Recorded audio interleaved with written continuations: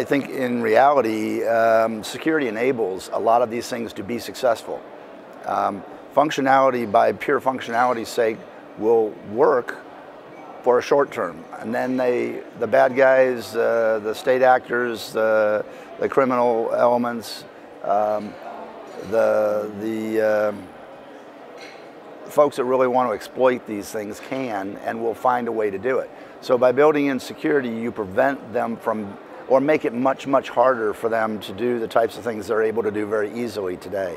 That will give us a much better foundation for building real functionality that's useful and ubiquitous, but security itself has to be ubiquitous as well.